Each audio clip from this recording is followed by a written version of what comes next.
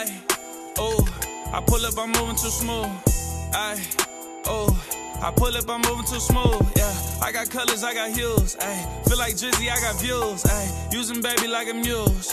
Play them like the ones and twos. Bow! What's going on, everybody? It's your boy Chad Arms, aka Chatty Bobby. Buddy!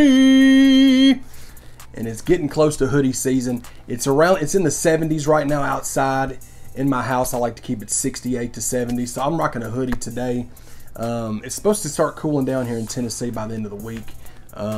You're seeing this is going to be on a Tuesday. Of course, I pre-film a lot of my stuff. So this is going to be on a Tuesday. So I hope everybody's having a good Tuesday or whenever you're checking this out. Be sure to hit that subscribe button. Be sure to hit that bell for notifications and click all. That way, every time I drop a video, which is daily, sometimes twice daily, like the gas station, you're going to be the first one to find out about it. All right? Today, we're going to talk about 10 forgotten fragrances in my collection. I'm closing in on a 200 bottle collection right now that's continuing to grow. And when you have that many bottles, stuff's going to end up, you know what I mean, getting looked over. And all these are some that I still enjoy. I feel like I need to use more. So I wanted to shine some light on those. If you hear some noises like some hammering or something in the background, I'm getting some work done to the outside part of the house. We're getting some stuff done with the gutters and the siding and stuff like that. So I'm gonna have the music underlaying like always, but if you hear that, I apologize. We're gonna try to drown most of that out when I edit it, but we're gonna get right into it, man. Let's go. All right, so the first one I want to talk about is from Perry Ellis. I have tons of stuff from Perry Ellis, but this is one that I feel like I look over and I need to check and I need to use more, and that is Perry Ellis M or Perry Ellis Man. This one's from 2002. You got lime, apple, neroli, bergamot, teakwood, patchouli, rose, labdanum, musk, and vanilla. This one I think I picked up off of eBay, maybe. Got a great scent to it, man. It's just one that I picked it up after I picked up all those Perry Ellis 360s, and it's got a very nice scent to it, mainly citrus based, but it's one that I just forget to use. Obviously, you can tell that it's barely got a dent in it, so I'm going to make it a point to try to use some of these more in my rotations. But this is a very nice scent. It's just one that I've looked over in the collection, and that's Perry Ellis M for men. Now, some of these in the collection are going to be some that I really do like, I just forget about, and then some of them are ones that I'm not a huge fan of, but I like them enough to keep them. You know what I'm saying? So this is kind of one of those that I like enough to keep. It's just not one of my favorites, and that is from Azzaro, and this is Azzaro Shine. This is from 2019. You got bergamot, sand, and cedar. And this one's okay. This one, to me, I don't really smell the bergamot at all in this. It smells floral to me, really. It says bergamot, sand, and cedar are the notes in it. I'm guessing I'm just smelling the sand and cedar. It doesn't have a bad scent. It's just not one of my favorites, so I don't use it much. So it's definitely one of the forgotten ones in my collection. But again, I like it enough to keep it around. You know what I mean? And that is from Azzaro, and it is Azzaro Shine.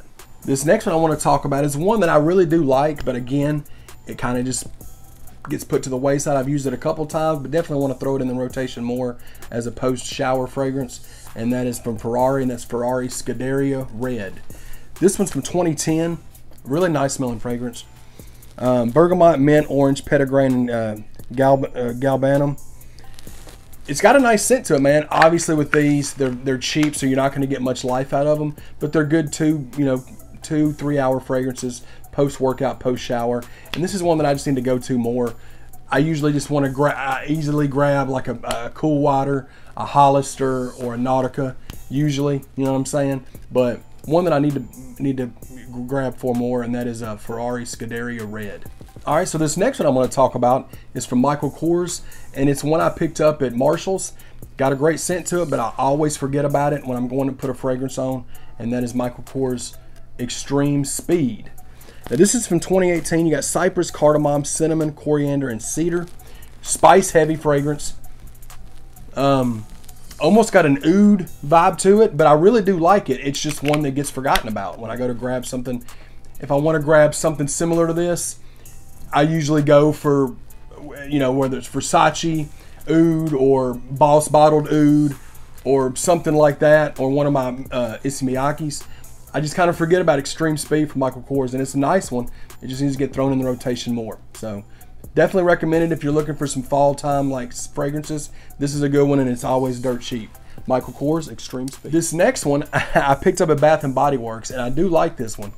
I actually got 2 bottles of it because it was like clearance for like 10 bucks a bottle, and that is Bath & Body Works Ocean.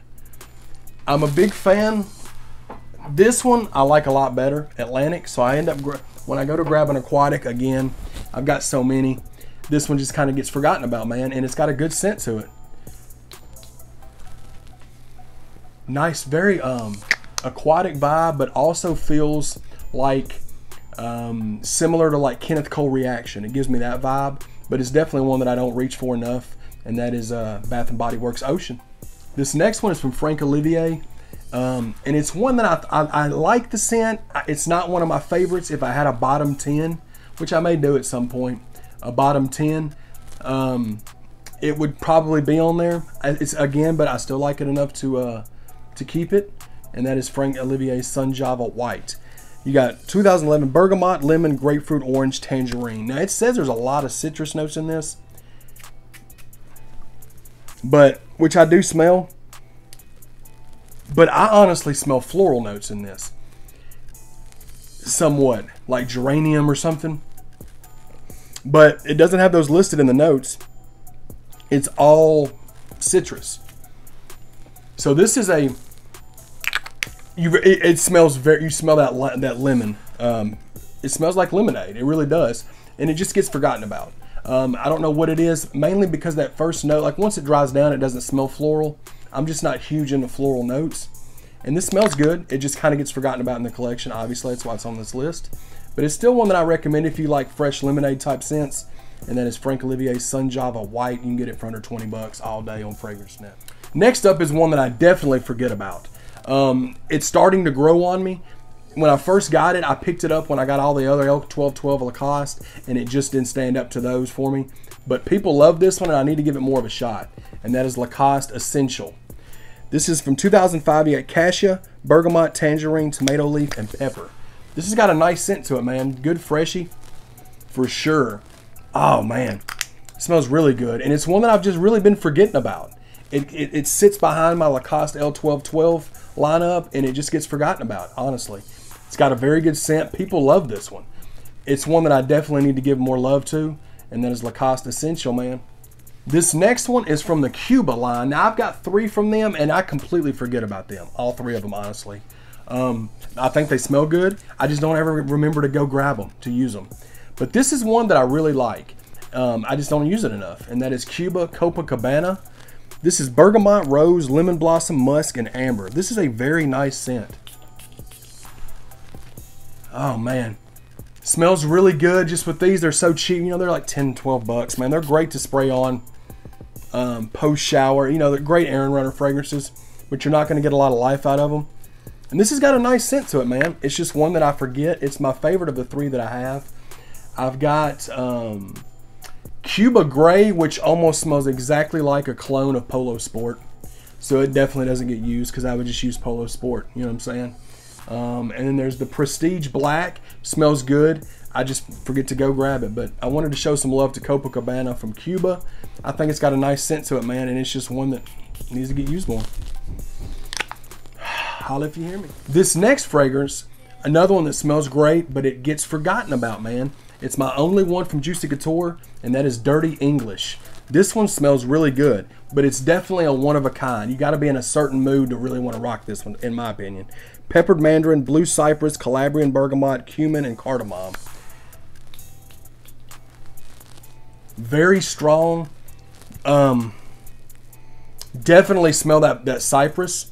It's got a very brooding, spice-based feel to it. And it's just one that I don't use a lot. Not that I don't like it. I think it smells great. It's just one that kind of gets pushed to the side because you really got to be in a mood to rock Dirty English, in my opinion. And I think it's because of this, just the notes in it. It just gives off almost like a leather kind of vibe. But I dig it, and I'm glad that I have it in the collection because it's unlike anything else that I have. But if you want to try a one-of-a-kind type thing that'll be good for fall, I think, give Juicy Couture Dirty English a shot. And I'm going to try giving it more of a shot myself. And last but not least is one from the Cremo line. Now, I've got 3 from Cremo. I need to catch up and get some more of them. And this is one, every time I go grab Cremo, obviously I go for Spice and Black Vanilla. I love that fragrance. It's one of my favorite fragrances in my collection. I also use the Blue Cypress and Cedar, I think is what it's called. But I never remember to grab this one and give it a spray. And that is Cremo's Bourbon and Oak. This has definitely got a nice scent to it, man. But very barbershop heavy. As you can see, I'm letting my hair grow out and my beard. I ain't been to the barber in a minute. And I'm fine with it, man. It's becoming fall. I might let my hair grow back out. I don't know what I'm going to do from one day to the next. You know what I'm saying? This has got a great scent to it. But definitely one you got to be in a certain mood to rock, because with it being bourbon and oak, that's exactly what you're going to get from it. Some people don't like this vibe. Very manly, very brooding again, but I think it smells great, man, and it's one that I'm going to try to rock more here in the fall since it's getting cooler. Not a summer fragrance, and that is Cremo's Bourbon and Oak. Sorry, drew a blank. But yeah, there we go. 10 forgotten fragrances in my collection that I will be making a point to try and rock more. You know what I'm saying? Because it happens with all of us, man. When you get to the insane level of collecting that I've gotten to with these fragrances, it's just going to happen. I could have done a 30 list, but I wanted to stick to 10 and give light on these 10 because I really do enjoy them all. There's only a couple, like I've talked about in this one, that maybe 1 or 2 that I'm just not a big fan of the scent itself, but I like it enough to still keep it around. You know what I mean? And sometimes your taste changes, man. I know when I first bought CK1 Shock, I was like, I don't know if I really like that. And then a month and a half later, I sprayed. I'm like, what have I been doing? This is incredible. You know what I mean? So your palate changes with fragrances, just like it would with eating things, and you know, and sometimes just with your senses in general, your tastes change over time. So, but hopefully y'all enjoy this video. I know it's a little different style video, but I figure you know, why not do it? So. Be sure to hit that subscribe button. Be sure to hit that bell for notifications and click all. That way, every time I drop a video, you're going to be the first to find out about it. We're dropping 2 a day, and we're going to keep this momentum going, man. We're closing in on 12,000 subscribers. Hit that comment section up. Let's get some dialogue going, and I'm going to record some more videos for y'all and get them set for release here later this week. Thank y'all so much, man. 3 things left to say to you. Love, peace, and hair grease. Woo! You ain't gotta tell me